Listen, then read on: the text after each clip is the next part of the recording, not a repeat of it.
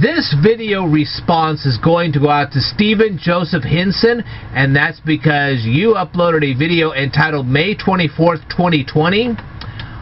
I watched your entire video and I decided to ask you a few questions about your video. I saw a guy reading a paper. What was he reading? I saw what looked like snow on the ground. How much snow did you receive before you recorded this video? How long did it take them to restore the exterior of the gas station?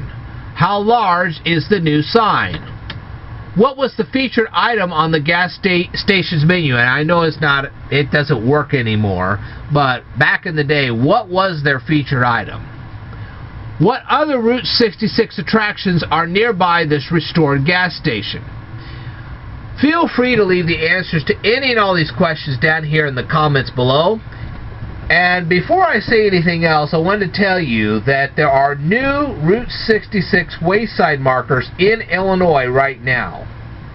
And they're scattered all over the state. There's approximately 70 of these things. And some of them have little passport stations. You put a piece of paper on the passport station, you can pencil rub them. Others have buttons on them, and if you press the button, they'll tell you a story about whatever the sign is talking about. Okay?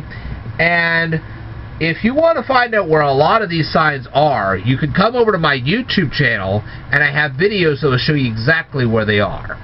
So if you really want to go out and take a look at this, feel free to do so. And if you have any questions for me, let me know. In the meantime, if you are not Stephen Joseph Henson and you're watching this video right now, feel free to go over to Stephen Joseph Henson's YouTube channel, watch his videos, rate his videos, comment on his videos, subscribe to his channel if you like, and more importantly, tell him that the Speed Learner sent you. Alright, I will tell you more in a future video, so I'd like for you to stay tuned.